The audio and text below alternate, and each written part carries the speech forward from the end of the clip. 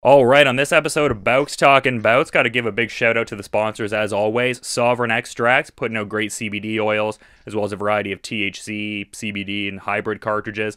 Also, a big shout out to USG Canada, putting out great apparel for boxers, MMA fighters, and for fans alike. We've got a big event going. It's happening in Wyoming. It's going down on November the 7th, and it is part of WLC. We've got Dave Leduc and Cyrus Washington going at it, and, Dave Leduc describing it as the most important fight of his career. Definitely a bold claim from the King of Lethwei. And I've got Dave on the show right now. How's your day going so far there, Dave? I'm good. Thank you very much for having me, guys. Yeah, it's great to be able to talk to you and stuff like that. And I'm noticing that you're, defending the open weight title under traditional rules and stuff like that. So like how excited are you to be able to bring the full-on traditional rules to like a domestic audience that maybe hasn't seen Lethwei before? Yeah, good question. So basically, it's still people are still have questions about the sport. So it's a very old ancient martial art, about over 2,000 years old, and it's booming right now. So it's exciting to and people are messaging me every day with questions and about like you said, the traditional rules. What's the difference between the WLC rules?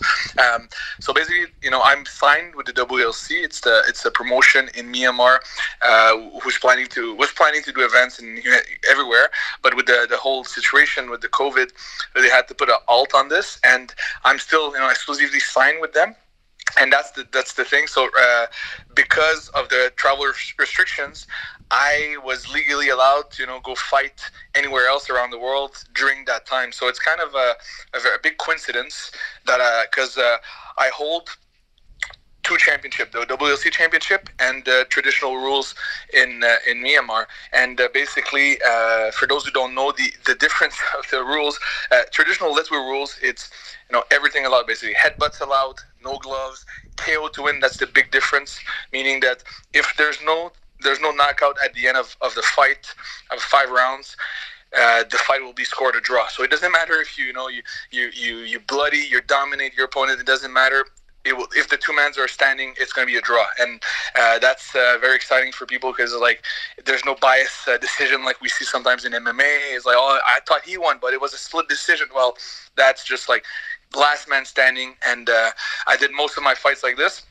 And I did my last fight in 2019 in the WLC rule set, which is tournament rule set, which was established in 1996 in Myanmar to have a clear winner at the end of a bout. And so yeah, basically just to clear it out. So the WLC is not KO to win. It has the decision at the end of the fight.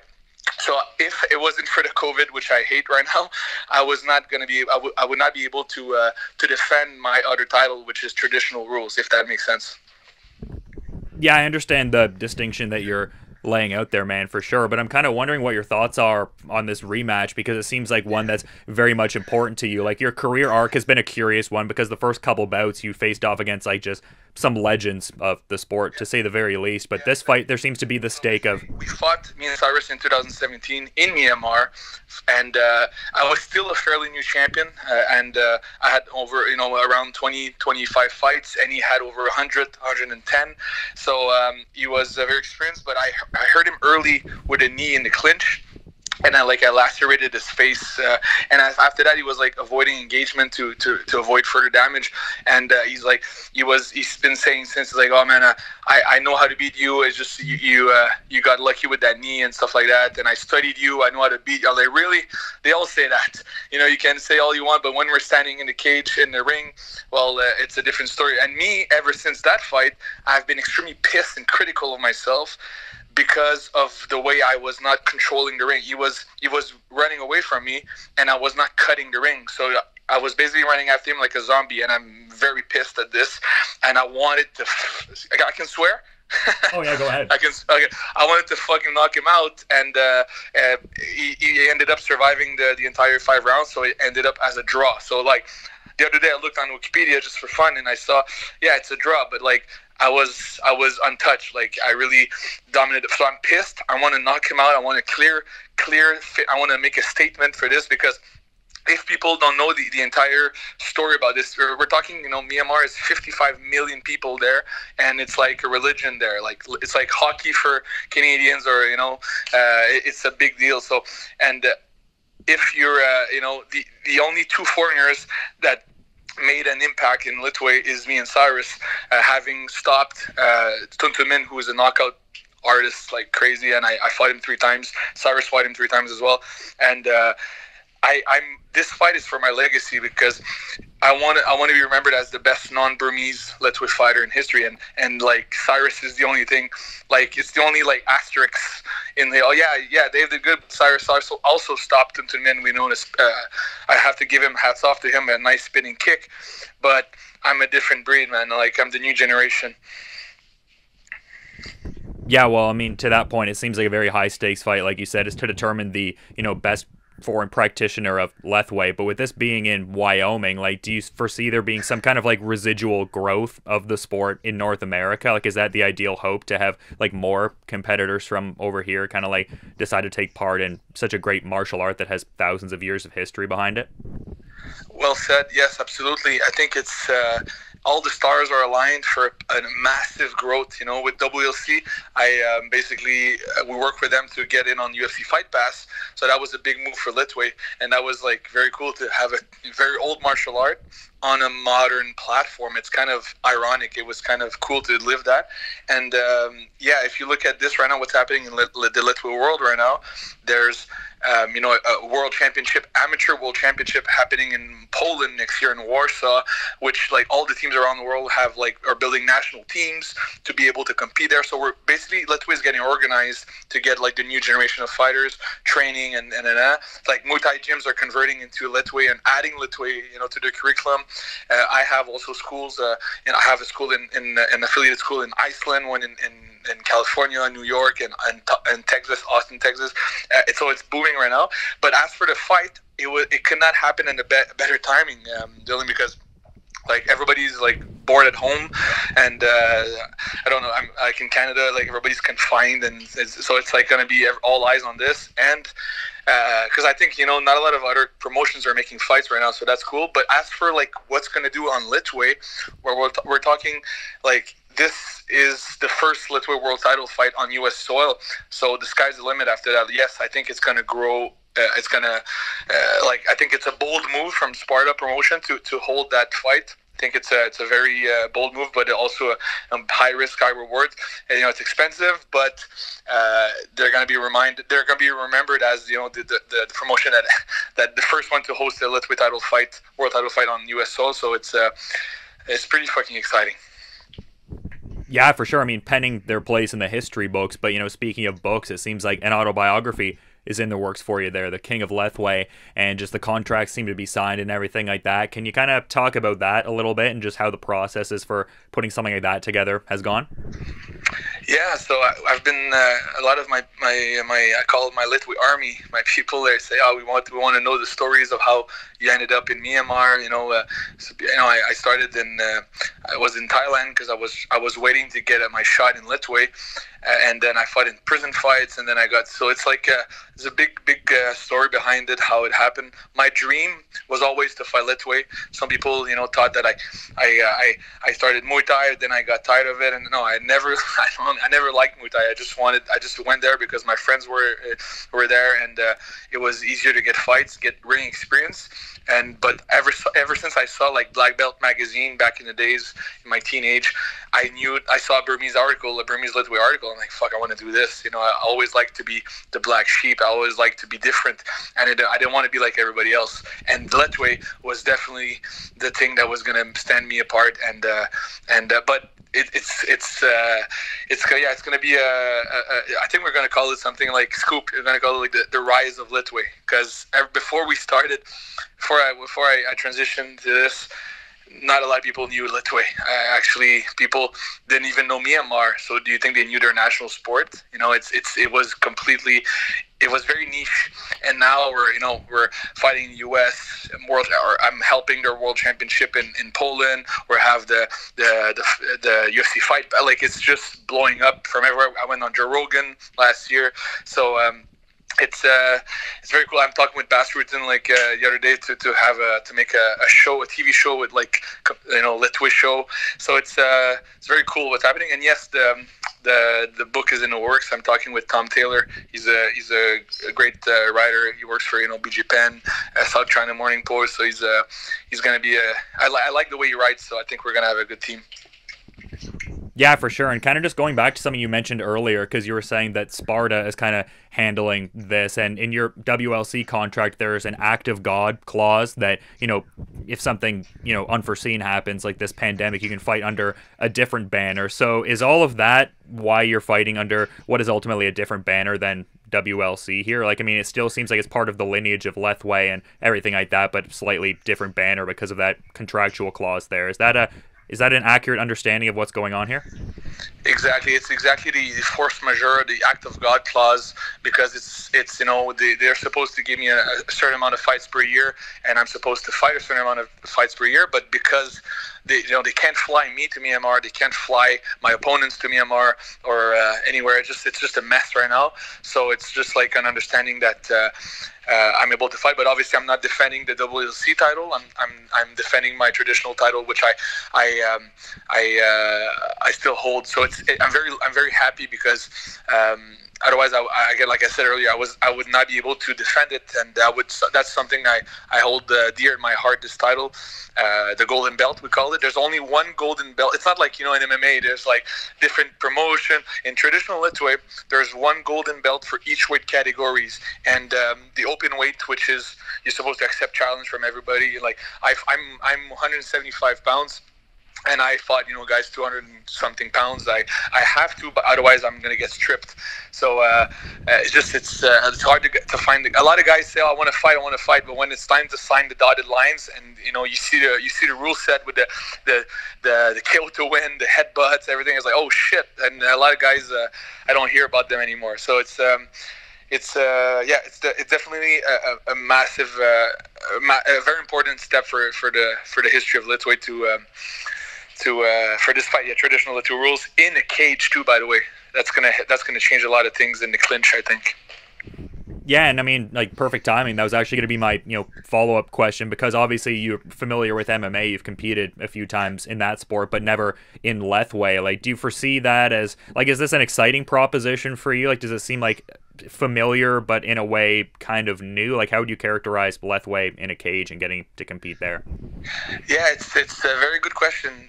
Basically, I'm training a lot, and I'm training in Canada right now because I'm kind of stuck here. I went here to buy property, and we got stuck in Canada. But that's where my coach from day one is here, and we have a cage at the gym. I train with a lot of my training partners are from TKO or UFC. So I'm training with them, helping them for their fights as well. But now we're training for my fight in the cage. I train I train my ground all the time, so I'm trained MMA all the time. This is it's my first love. I think it's going to change a lot. I think the way we're training right now, I think it's going to change a lot the inside game, because I fought a lot of guys, and when I was getting the best of them in the ring, right, they were bending over the ropes, or they were bending from the back, they were hiding. It's very malleable, the ring.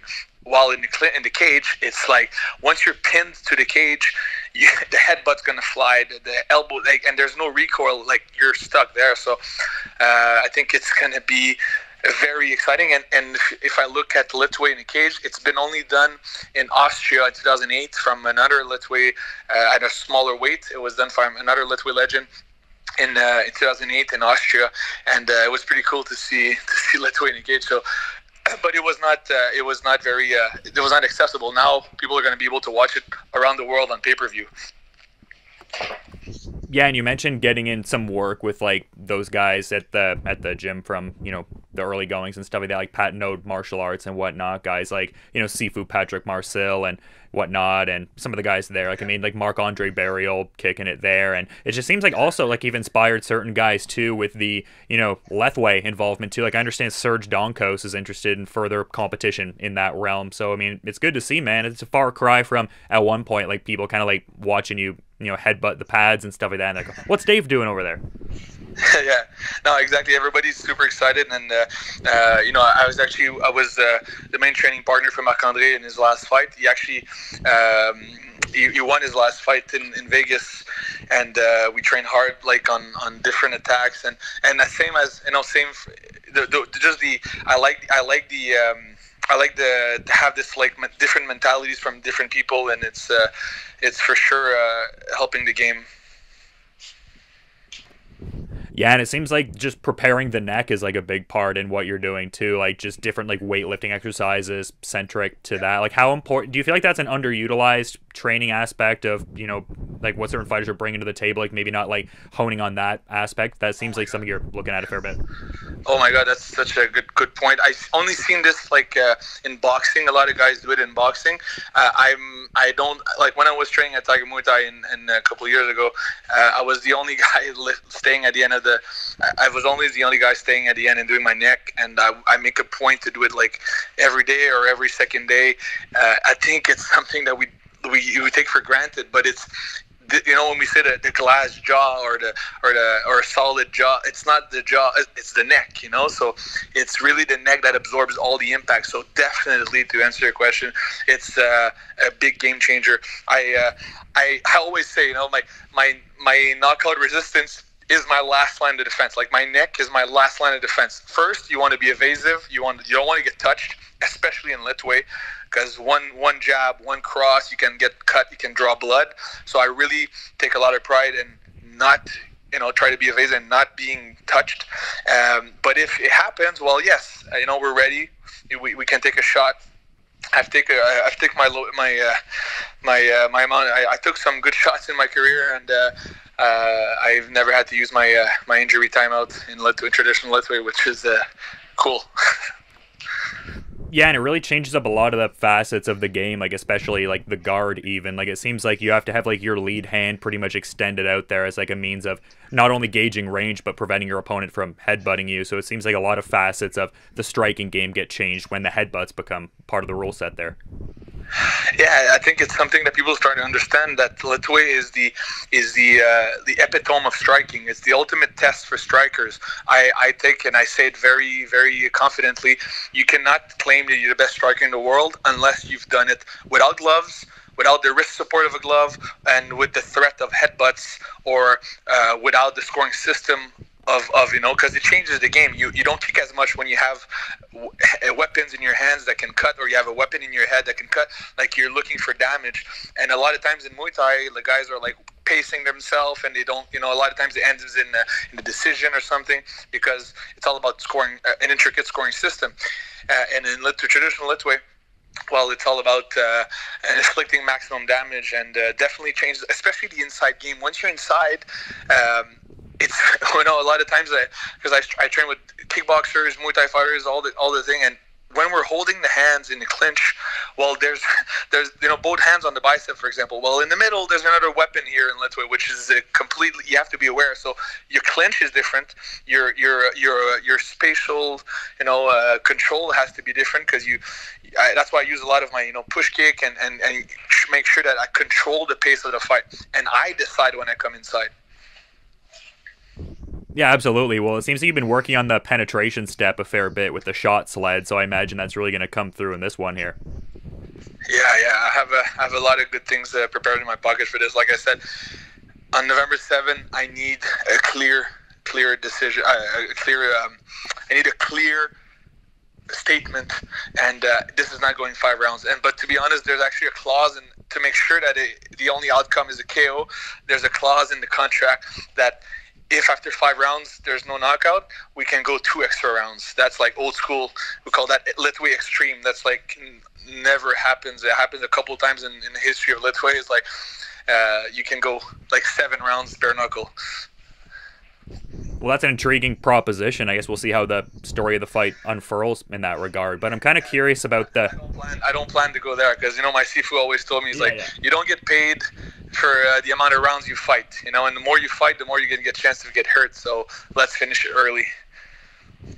Yeah, well, based on your fighting style, you definitely seem a big fan of, getting in and getting out. But I kind of wanted to ask about the, I guess, fanfare surrounding you in Myanmar, because early on in the conversation, I'd mentioned that you fought like a couple legends of Lethwei when you got in there, and maybe there was a bit of a divisive kind of dynamic with you, but it seems like you've really just endeared yourself to a lot of the people out in Myanmar, and they seem really inspired by you and just inspiring like that next generation of Lethwei. So can you kind of speak about that timeline and just like the drastic changes in sentiment that have occurred there? Well, that's a very good question. Technically, I was very surprised, but for people to understand, like I've traveled all around the world, and Myanmar people, the Burmese people, are some of the kindest, most humble, and and genuine people I've it's crazy. They're so kind, and they're very accepting of everybody. In the Myanmar, like downtown in Yangon, the biggest city in Myanmar, there's in the one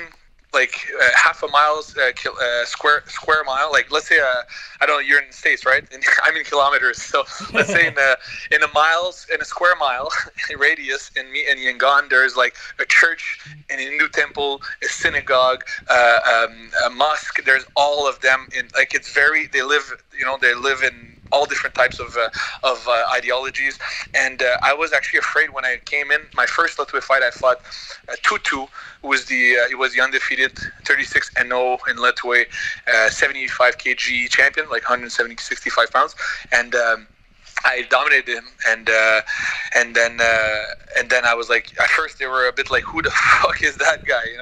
There was a bit of booing and a bit of stuff.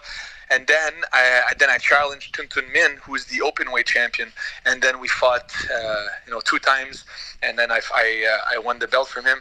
But they quickly realized that I wasn't there to just take the belt and leave and just and go back to Canada and just be the reason, and that's a good point.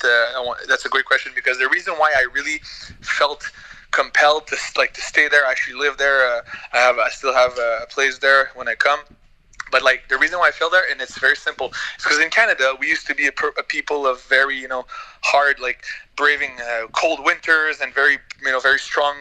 But nowadays it's no, the new kids, they have a hard time tying their shoes or something. But and the fighting spirit is kind of gone, and I think I'm kind outside of the ring. But then when I'm inside, I want to mean business, right? And that's what I saw in Myanmar, and I really relate to them. And I said, okay, look, they're super kind, but then when they're in the ring, well, they're fucking brutal, and they're the inventor of Lethwei. So I was like, it's contrast, and I'm a guy of contrast as well. So I right away clicked. I'm like, okay, this is my people, and I joke often in interviews in Burmese. I'm like, if there's such thing as another life, I was probably born in Myanmar. Well, that's a beautiful thing. It shows your connectivity with the people and stuff like that, and it's great that they adopted you into their home and stuff like that. So it's great that you all have that. That's a cool connection, man. It's really interesting to see. And just to add on to this, basically not only that they accepted it's this my third Lethwei fight. The promoter said, if you win the fight, if you win the belt, the golden belt, we're gonna pay your wedding. So I'm a lot of pressure. I work well under pressure, and then I got it. So we got married live on television, live on national TV. The whole country was watching, and still nowadays when I go in the streets, I see some people showing me their screensaver, their background on their cell phones, and it's a picture of me and my wife at our wedding. So it's okay, it was pretty special. Yeah, that's a wild thing to think about. I mean, people are getting tattoos of you now and stuff like that, and also you're in movies now and stuff like that. You get to play the main gangster in Underground, so some cool stuff happening, man. Excuse me, I didn't catch the last sentence. Oh, I'm just saying you got to play the main gangster in that Underground movie there, so. Yes, exactly. That was the first movie, and I actually had to learn some lines in Burmese. I'm still learning. I'm not fluent yet, but that was cool. There was actually a fighting scene in that movie. It's gonna only come out in Myanmar though, but I'll send you some links for sure. But it was a fighting scene which they said we have to do some headbutts. So I beat up a couple gangsters, and I fucked them up with headbutts, and it was pretty cool. No, that's awesome, man. And I mean, I want to be mindful of your time and everything, but before we're kind of wrapping up here, I wanted to ask about the scared animal mentality, something your coach, Sifu Patrick Marcel, has instilled in you a lot growing up. Like, can you kind of speak about that a little bit and like how that, I guess, rounds out your technique and your overall game? Well said. Yeah, it's something I don't talk often because it's not for everybody. Not everybody understands that. You know, like it's kind of like another world. Well, I always say, like, before a fight, if you're not afraid, well, you're not in the right place. You're either going to get killed or you're completely delusional. Like the other guy wants to hurt you. He wants to humiliate you. He wants to like make you bloody. He wants to concuss you. He wants to. It's like he wants to humiliate you in front of everybody, and especially if you're a champion, you want to take away your status. You want to take away your the income that comes with that status. You want to take everything, and if that doesn't piss you off, well, like, I don't know what to say. You know, like, for me, it pisses me off, and it also scares me. You know, the guy wants, you know, there's a chance he can hurt me. So this fear, for me, I think it's the same for business or anything, like dating. If you want to approach a girl that you like anything like that, fear makes you more aware. Like, especially like an animal, like fear makes my eyesight better. It makes my smells, my hearing. Like, it's like you're going, you know, hunting basically. And when I go fight, I always remember when my sifu said, be like a scared animal, because if me and you were, for example, we're walking on the street and we see like an injured dog on the floor. The dog, even if you have all the best intention of your life, you know, you try to help him, his paw is broken or something, his leg is broken, he still doesn't care. He's in survival mode. He's afraid. He wants to fucking bite you. He wants to hurt you. Like, get away from me. I'm hurt. Get away from me, you know? And I try to do the same thing as before a fight. I'm thinking, okay, a scared animal is, first of all, very unpredictable. That dog would be very unpredictable. You never know. He's going to bite you. He's going to jump on you. You know, so and being unpredictable in fighting is good. So I'm always thinking like a scared animal, being very aware, very, very alert, very ready to explode when the time comes. I'm not the guy that, you know, to be jumping around like crazy. I'm stalking my opponent like a shark, and when I see the opening, I'm going to go for it. Yeah, that was well articulated. I definitely understand the dynamic you were talking about, where maybe not for everybody, but, you know, definitely works for you and makes you hyper aware. So I definitely get that. But you also been really great with your time, and I want to be mindful of that for sure. So is there anything you want to add as a couple more minutes for sure? And yeah, because I like your questions. It makes it's very good. Yeah, no, it's great talking to you, man, and I was glad that we were able to, you know, get this interview going and stuff like that. I kind of wanted to talk about, now that you say that, I was curious about the whole prison fight kind of dynamic there. Like, when did that idea first get pitched to you and stuff like that? Like, obviously it ended up working out well for you and kind of got you on a lot of people's radars there, but that seems like an interesting idea to get pitched to somebody. Like, were you a little taken aback initially? So I saw on Vice on YouTube. I saw Vice documentary, and I saw that. I was like, oh my god, that's cool. And again, the same mentality of being, you know, black sheep, being different. That was definitely something nobody hears about and nobody sees. And in fact, since my fight in 2014, they didn't even host an event yet. And side note, I am actually looking now to host a prison fight in Myanmar. So with Lethwei rules. Think about that. So because when I fought this prison fight was under Muay Thai rules, I hadn't done my transition to Lethwei yet, and I actually find a way to reach out to the organizers, Russian guys, in partnership with the Thai Department of Correction. And the thing that really make me excited about this is that the history, like, if the prisoner beats you, he gets his sentence reduced. So it's like, holy shit, they're fighting for their freedom. And funny enough, the name of the event was Fight for Freedom. Yeah. So it's Fight for Freedom. I still have the gloves and the hat and everything. It's all like Fight for Freedom, and they're literally fighting for their freedom. They're getting some money, obviously. And funny enough, I actually I came out at a newspaper in Canada recently. I said, like, I never got paid for that fight. I actually paid a couple $1,000s to go there. So that's how it just tells you sometimes that sacrifices sometimes needed to catapult you, you know, where you want to be. But yeah, I actually paid like $3,000 flights and hotels and food just to be able to go to Bangkok and to fight that prisoner. And And I actually was one of my good friends, Anvar Bozanarov. He's fighting for glory, and he actually beat up Kyle Pinka in glory a couple of years ago. And but yeah, we were there at the time, and actually, yeah, he lost on points in a boxing match. Most foreigners that were there lost either by knockout or by points, and me and another guy won. So out of like 14 fights or something, we only 2 guys won. And yeah, my guy was there for drug trafficking, methamphetamine, meth, and he was there for many years. And fortunately for me, well, I don't, because people said like, why don't you let him win? You're out. He's gonna get 2 years off his sentence. I'm like, I don't give a shit. It's my career at stake here. Like I have to feed myself. I have to raise my name. I have to raise my profile. So fuck that. You know what I mean? And so that was a very, very intense moment. I spoke about it on Joe Rogan. I said, you come inside that prison yard, all the people, it's a maximum security prison. All the guys looking at you, they want to stab you. They look like they're not like very kind guys sometimes. And yeah, it was definitely a very memorable experience. I'm going to talk about it in the book. Yeah, for sure. And I'm kind of curious about the dynamics at play here, because there seems to have been some level of flirtation with one championship. Like Chatri Sityatong is intrigued to bring you in and have like a full-on Lethwei competition there. And like we mentioned the previous clause in the WLC contract there. Would that clause be something that comes into an effect? Would WLC just loan you to one championship? Would it have to be like a co-promotional deal, or what do you think about that? Good question. I'm not sure, because obviously, like WLC, I want to defend my title. That I want to fight Lethwei. If ONE FC, I'm not sure if they want to do Lethwei one day. There had been talks for sure too, because there's already a lot of WLC guys are fighting in ONE FC as well. Sacha Moisin, another Vietnamese, Nung Thanh Nhat. There's a lot of guys fighting in both promotions.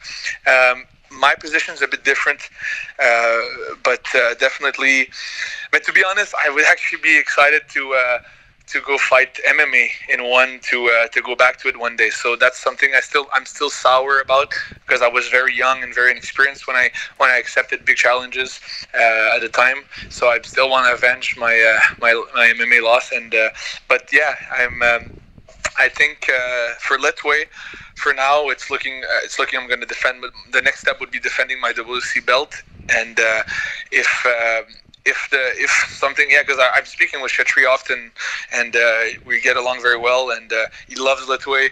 He loves the when they do a show in Myanmar with my friend Angla San, it's always sold out. It's always a massive thing. So it would be nice to fight both Myanmar fighters fighting on the same card. That would be nice one day. But yeah, right now, I guess I'm focusing on my fight in 2 weeks. But definitely, there's a lot of opportunities in front of me if whatever it is. And I like that ONE is very flexible. They actually had 2 Lethwei fights as the showcase. They were like showcasing Lethwei in Myanmar. So they actually had 2 Lethwei fights in under ONE championship, under the radar though. But just because they do that when they go to a country, right? They show Sanda, they show this, they show that. Now in Myanmar they showed Lethwei.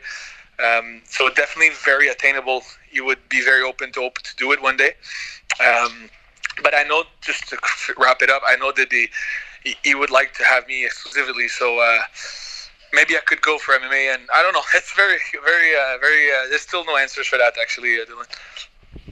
Yeah, well, definitely a fun thing to think about a little bit. But yeah, I mean, to your point, like a lot of people are focused on this fight that you have coming up, a huge rematch with Cyrus Washington. And yeah, just a great fight that I'm very much looking forward to as well. So I'm kind of curious, is there anything you want to perhaps add as a parting thought as we're kind of wrapping things up here, Dave? Yeah, basically, like I said, I want to avenge my it's not avenge, but I'm very critical of my last performance against him. I rewatched the fight, and I could have finished him. I didn't, and now in the history book, it's going to be the first fight was a draw. But I wanted the history book. The next one is going to be a knockout for me, and I have a game plan that I plan with my Sifu, and we're ready. We're 2 weeks and a half away from the fight. I could go fight right now. I'm very confident, and I know he's confident too. I know he thinks he has the tools to beat me. Perfect. I want him at his best. He said he's feeling stronger than ever. Perfect. Obviously, he has way more experience than me. He has, I think, 6 Lethwei fights. I have more fights than him in Lethwei, but he has 120 something total fights in kickboxing, and he fought to a decision with Cosmo Alexander. He fought Nikki Holston, fought Yi Long, the Japanese, the Shaolin monk, to a decision. And so it's just like the guy fought around the world. He's ready, and I'm ready too.